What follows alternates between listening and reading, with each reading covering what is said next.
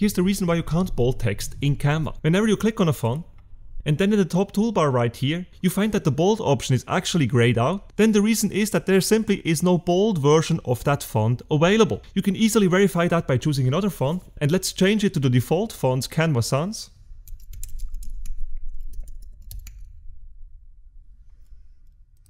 And as soon as you do that, you will actually see that here in the top toolbar, the bold option becomes available.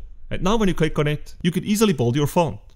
Whenever you left click on some text, and then click on the font here on top, on the left side you can actually check what versions of the font are available. So for Canva Sans, to see that detail, here on the left side, click on that arrow here next to the font, and you can see that for this particular font we have regular, medium and bold. So a bold version of this font is indeed available, as we have just seen. Now if you upload a custom font and then find that the bold option is grayed out, then this means one of two things. First, the font that you uploaded simply doesn't come with a bold version of it. Or second, you didn't upload all of the different variations of that particular font. To see if the latter is the case, you should check the documentation of your font online and then try to find out if there is a bold version of the font available. And if yes, there might be a chance that you can still upload it to Canva by going to Brand here on the left side.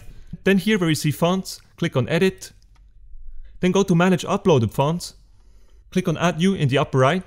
And then select the font file on your computer and press on Open.